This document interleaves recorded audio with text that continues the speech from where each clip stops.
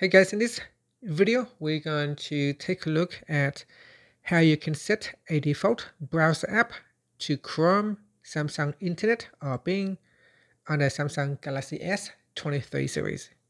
First, tap on the home button to return back to the home screen.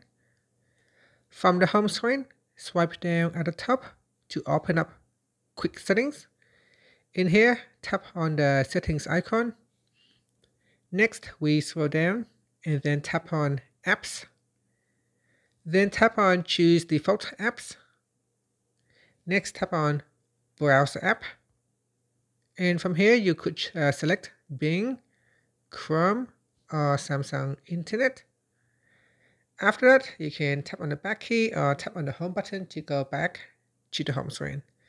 Now, set up apps that give you access to the internet and display links that you tap.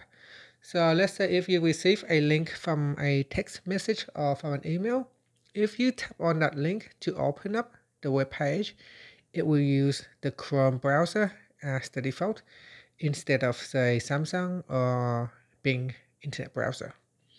And that's it. So now make your selection and tap on the home button to go back to the home screen. Thank you for watching this video. Please subscribe to my channel for more videos.